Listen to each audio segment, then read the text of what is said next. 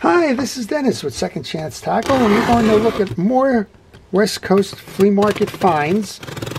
Those of you that have watched my channel know that we have a fellow out there, Scott, who's been very active out in the Pasadena area doing some flea market searches and finds, and that Scott has been sending me these in to make sure that they work optimally, give them a tune-up, and go ahead and help him to get these fishing again, give him a second chance. Well, here's the latest box of additions that Scott has sent in. So I think we all find that some of his reels are very interesting, and I can't wait to get a look at some of the ones that we'll be working on, and we'll do some premieres of some videos.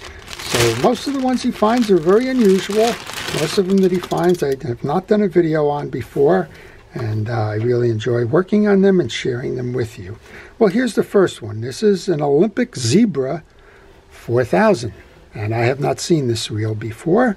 It's made in Japan, which is where the Olympic company was, and this is a nice size reel. It looks very much like a Daiwa 4000 C series, and it has the distinctions or characteristics of a 1970s, 1980s kind of a reel. A metal case. Seems like all those Japanese reels at the time did have condition issues with the paint. You can think, for example, the Penn Silver series. It has the bang bail, which is a spring-loaded bail arm that's going to hit this little extension on that handle arm, and that's going to cause it to drive and close. And it's very durable. We're going to take this one apart. We're going to show you how this one was made, and we're going to show you how to service it if you happen to have one of those. Well, speaking of those Japanese-made reels at the time, I think this one's probably a Daiwa. It is. This is a Daiwa 955, another one of those era reels. I'm not sure if this one was Japanese or Korean. I guess we can figure it out. It's the Brown series. This is the bigger one in the Brown series. And let's see how it's doing. Very, very sluggish. This one almost clearly has got something to do with dried grease, but there's also a tangled line underneath the spool here, so I'm not sure if that's what's impeding the progress of that. There's your 2 for 2, Scott, in terms of what we'll do some videos on here. Here's the reel I grew up learning how to fish with. I don't even have to go any further than just look at the handle to know that this is that reel. This is a Centaur. It's a French-made reel. This is the fun of the half bail. That half bail assembly got me more than once when I was out there fishing. I knew from the handle that that's what this reel was. It seems to be working fine, just a little bit of sluggish. I'm going to guess it's got to do with dried grease and the like, but this is the Centaur Pacific, and we're going to take care of this one for Scott as well. Made in France. Funny how the memories that you have. All right, we have a small Daiwa mini cast.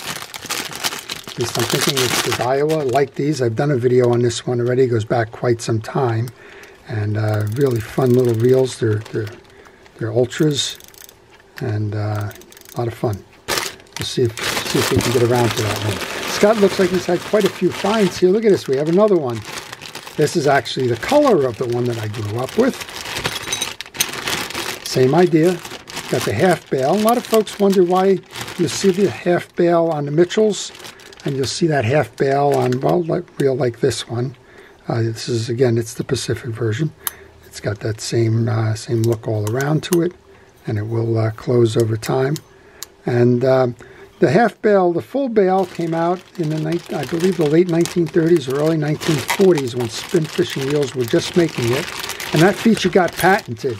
So the folks that were making reels that followed on, well, they either had to pay the patent price or they had to find a workaround. Well, the half bail was the workaround until that patent expired. Here's an Abu. We've done a lot of the Abus. I think it's the 5000 series. Yeah, this is the 5000. And we're not going to play around too much with this. This is a beautiful old one. You can tell by the handle.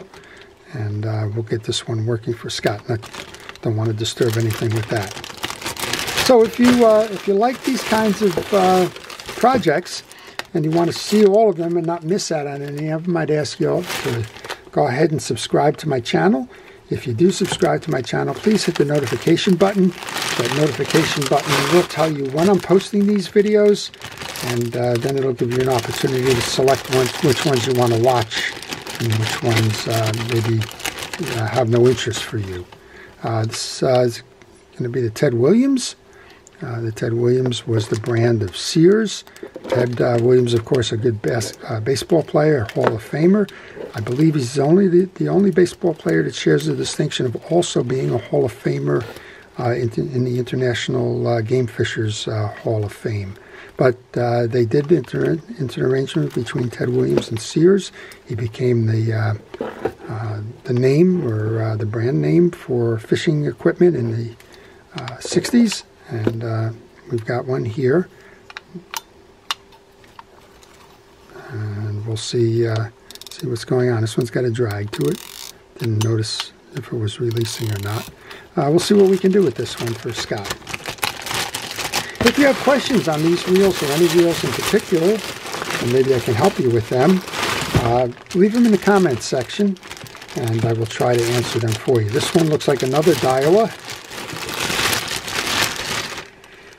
What do we got here? Yep, we have a Daiwa. This is the Daiwa 7300H. I'm going to have to go back into my my library, see if that's one of the ones I have. This one seems like it's not. I was going to say it seems like there's a little bit of a bail issue here. So this arm here is not catching. So a quick word on bail repair. A lot of times it's not catching because it's got a lot of old dirt and grease and grime in it. And sometimes it's as simple as just getting a penetrating oil in there, letting this free up, and then if it frees up you can restore it without taking off all of the screws and things. In this case, not quite sure why it should line up with this indentation here. You can see manually we can get it to attach, but mechanically it doesn't do that. My guess is it's just a lot of dirt and that that's accumulated in there, and then it'll trip back fine. So I think that's it. I've been trying to keep all of these together. If I missed any, you'll certainly see them as they show up, and that's one of the reasons why you want to get into doing the notifications when you hit that. Finally, if you like Scott and you have an old reel and maybe you don't want to tackle it yourself, maybe you want to have it serviced or restored or put back to the best condition it can be put back to, well, I do reel repair by mail, and if you want to contact me, just send me an email and a business card that follows. I'll be happy to provide you with that reel repair information. Special thanks to Scott. He's been providing me with a lot of materials for the videos, and I can't wait to get started on some of these to show you all a little bit more about the reels, how they come together, how they get serviced, and maybe a little bit of the history of the companies behind it. So to everybody who's a first responder, thank you for all it is that you've done to keep us safe. To everyone, please stay safe, stay well, and stay watching. This is Dennis with Second Chance Tackle. Have a great day.